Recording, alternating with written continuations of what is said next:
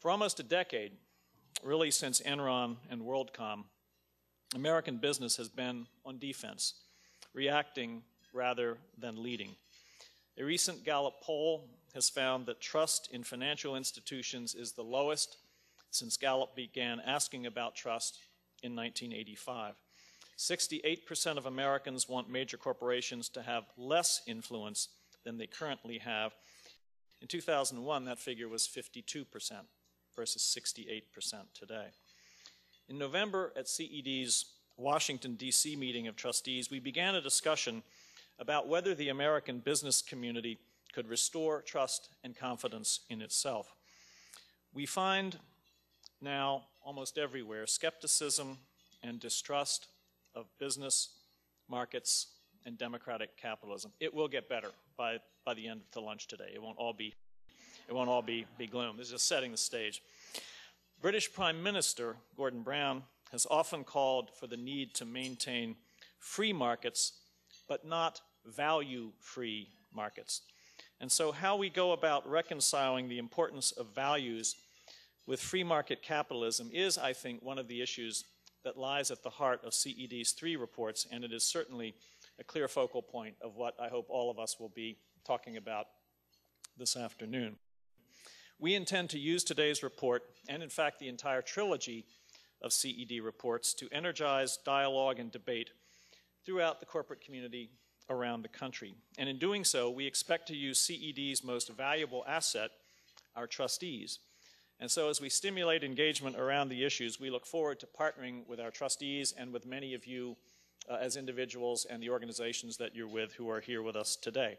Our goal is, quite frankly, to help play a modest role in restoring trust and confidence in American business.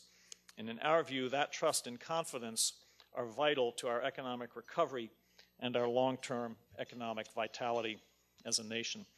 Now, before I step down and we serve the rest of the lunch, I just want to recognize a special friend of CED who is here with us this afternoon. That is former Connecticut Congressman Chris Shays. Chris. Chris, when I saw that you were going to join us, I realized, it kind of hit me, that 10 years ago next month, actually March 18th, 1999, CED launched its first report on campaign finance reform, and we did that in Washington, D.C., and you were the keynote speaker when we really got into that.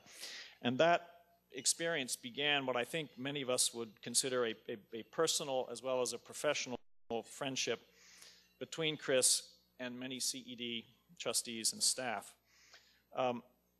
For many years at our annual dinner in Washington at CED and in New York at the Waldorf, we have recognized companies for their contributions to corporate citizenship.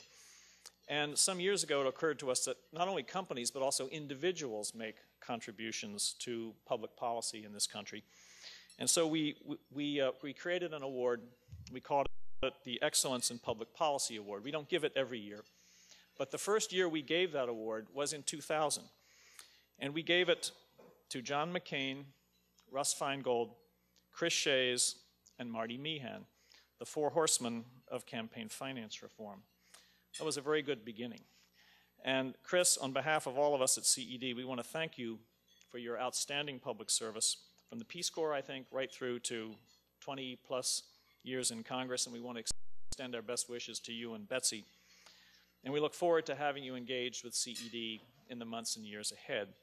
You are, some of us believe quite strongly, the essence of bipartisan lawmaking, and you may not have always endeared yourself to the GOP leadership, but your courage, your integrity, your creativity, and your fierce independence have won you many, many admirers across this country. So, Chris, you honor us by being here, and thank you again for your service.